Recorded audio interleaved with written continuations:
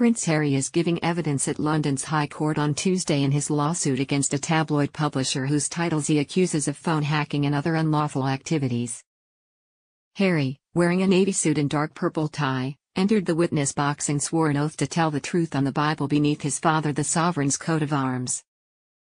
The Duke, dressed in a white shirt, purple tie, and navy blue suit, arrived in a black Range Rover at the Royal Courts of Justice's modern wing, the Rolls Building. He stepped into the Court 15 witness box at 10:28 a.m.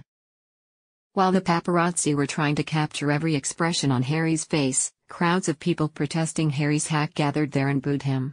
Someone even just told him that F and urged him to go back to California. Don't bring trouble to the king in this peaceful country.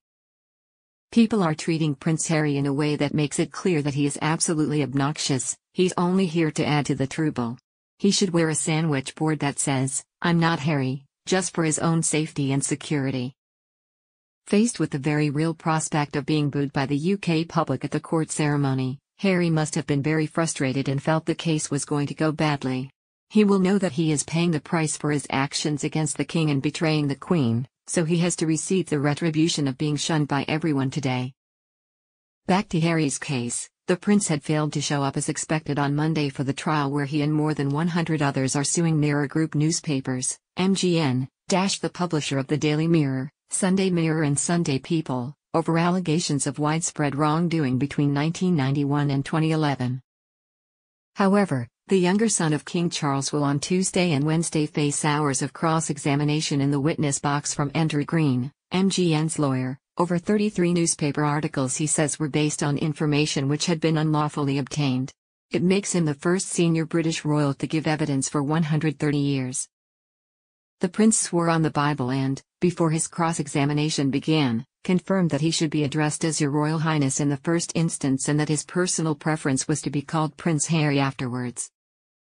He was asked if he recalled reading any of the articles that formed part of his lawsuit at the time, to which the prince said he could not specifically recall reading the articles at the time they were published. Mr. Green said, "If you do not recall seeing it at the time of publication, how and when did they cause you distress?" The prince added, "The vast majority of the articles were read by other people within my circle. Their behavior inevitably changed around me and I was told about some of the articles. Finding out about unlawful methods of how the information in these articles was obtained certainly shocked me. I have experienced hostility from the press since I was born," the prince said in court. Asked if he felt hostility to the press, he said, "Yes, that's correct."